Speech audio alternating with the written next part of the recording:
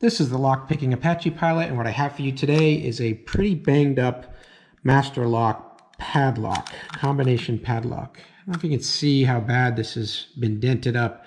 Somebody was hitting this with an object to try to force a shackle to open. Feels like it almost would, but they were banging this with something. It was banging it up pretty bad, and then the lock was thrown away after that. And I was giving it to see if I could still pick it, even though it had been so beat up.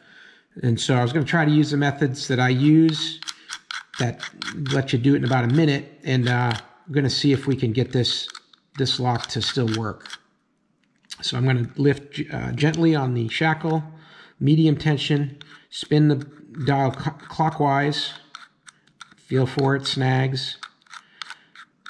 Looks like we're snagging pretty consistently at 14. You can see that right at 14.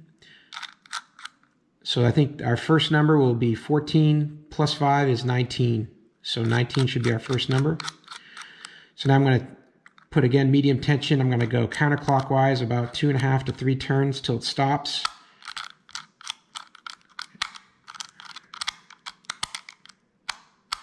Boy, I'm getting all kinds of mess in here. I think my stop is happening right around 6. Hard to say. Yeah, I think it's 6. So what I'm going to do now is I'm going to keep that mild tension, and I'm going to go back again clockwise so that the only grab I feel is in one position. It should get stuck in just one position. Oh, and there it goes. It's doing it at about 4. So I'll go around one more time. Not feeling any other friction. Yeah, until I get to 4.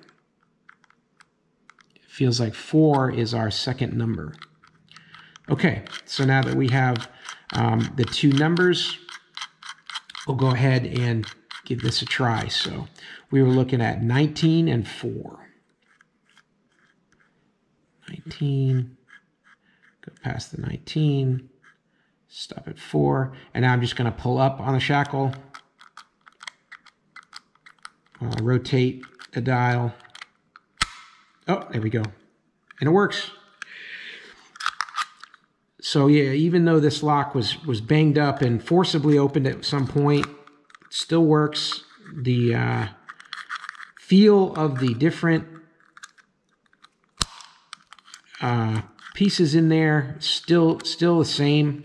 It does feel rougher. And I mean, the whole dial is really loose, and the whole lock just feels like it's falling apart. So just let you know that the technique works, and if you're gentle with it and you do practice it enough times, even with a pretty banged up lock, you can get it to work for you as well.